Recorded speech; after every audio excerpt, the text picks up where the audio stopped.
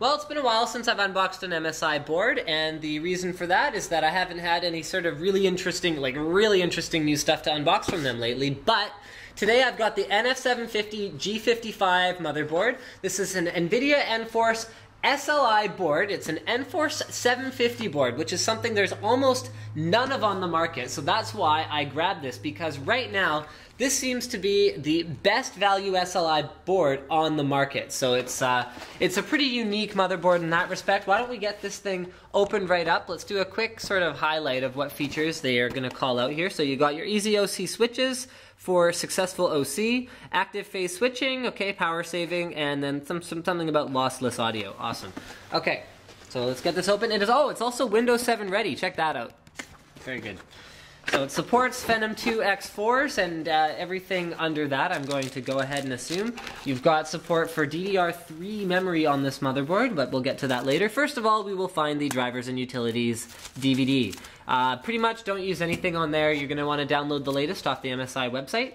Then here we will find the quick installation guide, which is quite big, but the reason, oh no, wow, they've actually got like everything on here. They show you how to do the CPU, how to do the RAM, how to do the IDE and SATA optical, how to install graphics cards, how to do the front panel connectors. That's great. They give you a little diagram there. That's really handy.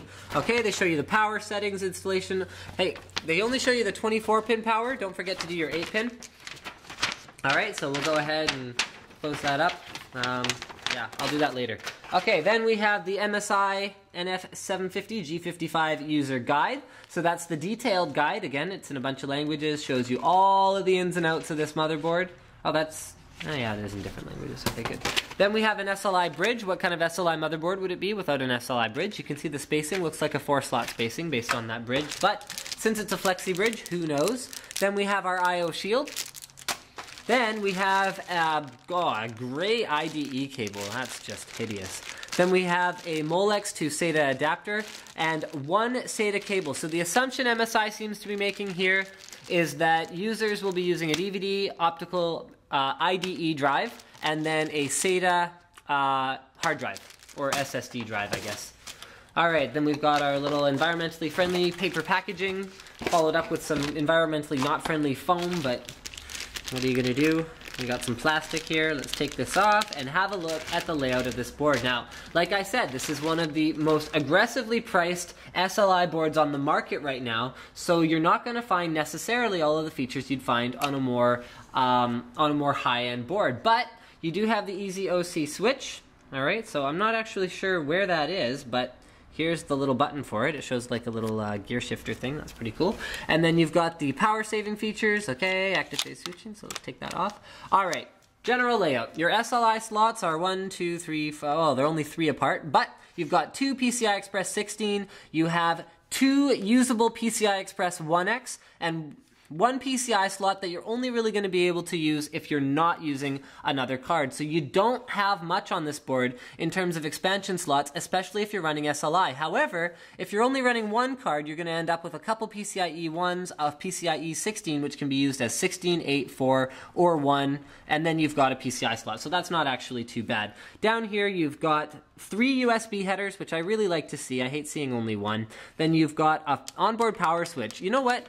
MSI has really stepped up to the plate here. They're putting onboard power switches on most of their boards, which is incredibly handy when you're troubleshooting. I love that. All right, then over here we've got 5 SATA ports, which may seem like an odd amount, but I'm going to go ahead and guess, yeah, there we go, that we have eSATA on the back, and that's where your 6th port is. Here is our chipset. I'm just taking a wild guess here. This is an Enforce chipset. You're probably going to want to do what you can to keep it cool. All right, then you've got support for, like I said before, dual-channel DDR3 memory. Here along the right-hand edge of the board, in its ideal location, is your 24-pin power. And then up here, I mistakenly said this would have an 8-pin. This has a 4-pin power connector. This is an AM3 ready board, obviously, because you do have support for DDR3, and you do need an AM3 chip in order to take advantage of DDR3. This is actually, oh, I really like this. Check this out. This is a really sort of beefy-looking VRM cooling solution for such an entry-level board, and I really like the way that they've sort of built it around everything in there. It's the little touches, you know. That's where a motherboard can really stand out, because they've all got the same basic features, but it's just those little things things, right? Here is the Easy OC switch, which I'm not sure how to use. I've never seen this one before. Their new thing is OC Genie, so it seems like this is kind of the more value option.